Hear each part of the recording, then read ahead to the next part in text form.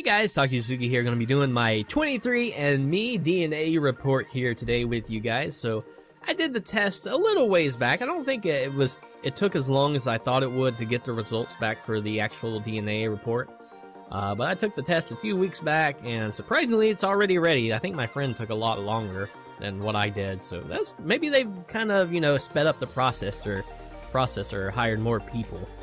Anyway, let's look at the results here. So I'm very excited about this. Ancestry composition.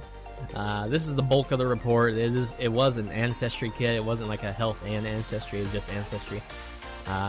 So right there's my results right there. European 98.5%.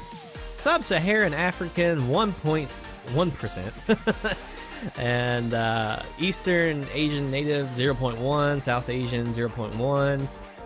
Less than 0.1 and unassigned 0.3. So we can look at all the populations behind this. This should be fun right here. So you've got British and Irish at 41.4%. That's interesting. I thought I was more on the the German side, but the French and German side apparently for me is 11%. That's a little lower than what I expected. I do like Irish drinking songs though. Those are always fun to listen to. Scandinavian 2.2%.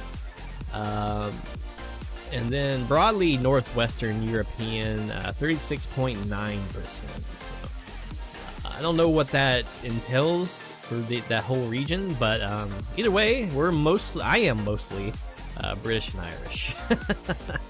And then a little bit of touch of Southern European 3.7.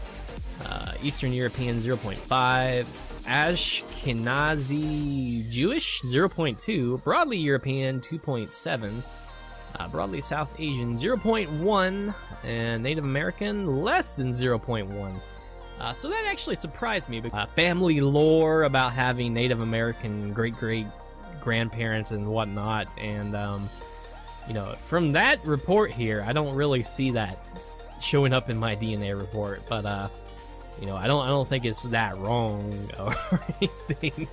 Or maybe my family just doesn't know what a Native American is sometimes.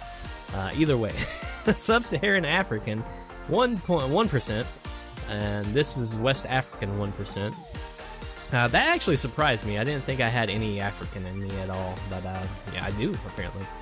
And Middle Eastern, that's less than 0.1. Oceanian, and that's 0. Unassigned 0.3. So fun stuff. So you can see the breakdown right there. The timeline, actually, that's kind of a neat report there. 1960s and 1900s. Most likely had a parent, grandparent, or great-grandparent who was 100% British and Irish. This person was likely born between 1900 and 1960. And then I have the French and German in the 1800s, and West African in the 1800s, and reaching back to the 1700s, it looks like. Scandinavian back in the 1700s as well, a little bit. And Ashkenazi Jewish way back there as well. 8+, so South 8, that seems weird. That seems weird.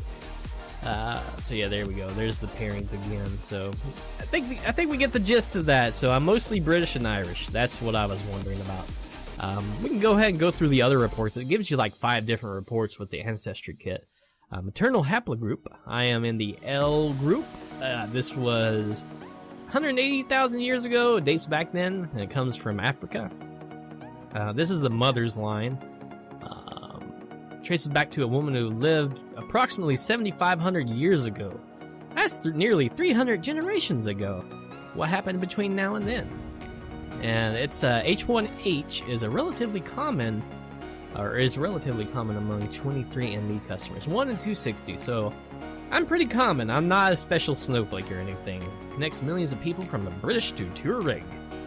And yeah, so that's the gist of that one. I was mostly interested in the Ancestry portion, but these are neat little side things you get for your money.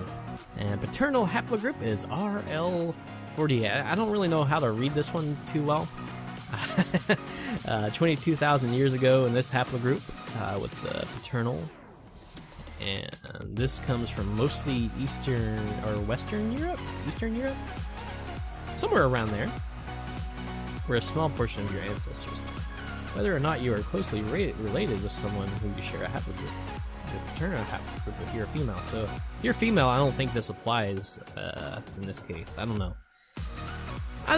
That's an interesting report. I'll have to peruse that a little bit later. Neanderthal ancestry. Let's see how much of a caveman I am. So I have 274 Neanderthal variants. Less than 57% of 23andMe customers. So I have fewer Neanderthal variants than 57%. However, your Neanderthal ancestry accounts for less than 4% of your overall DNA. Apparently I am first place out of my family and friends. Got more Neanderthal elements to me than my friend there. That's the only person I'm connected to. So variants found, I got straight hair. Whoa, I don't have straighter hair, I guess. Less likely to sneeze after eating dark chocolate. Okay, I got a little bit of that, I guess. Less back hair. I think I do have a little bit more back hair than normal. Associated with height, I am on the shorter side. So I gotta give it up for that one. So that's an interesting background information right there. Very cool, very cool. You see, evolved outside, evolved within Africa. Interesting stuff. Okay, so let's go to the... Well, actually, I'm not going to go to my DNA family. I've got, I believe, 1,200 people at least. You can see right there, it lists my DNA family right there, 1,200 DNA relatives. And I don't really want to reveal their names or anything. I don't want to, you know, mess with their privacy or anything like that. But yeah, I've got quite a few. I recognized at least 2 people from my family on these DNA relatives. So apparently some family members that I barely even know have taken this, and there's a ton that I probably don't even know have taken this. The highest match I can tell you is I got about 7% DNA relations or whatever with the highest family rank member, and then it goes down to like 1 point-ish. So it drops off pretty significantly when it comes to DNA relations.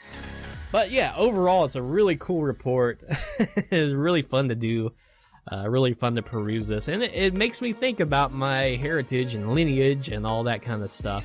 Had a good time reading this thing and having a good time sharing it with you guys as well. But yeah, there we go again, British and Irish. So I need to go sing me some Irish songs, play on my tin whistle over there, learn a few ditties and stuff, and it'll be a good time.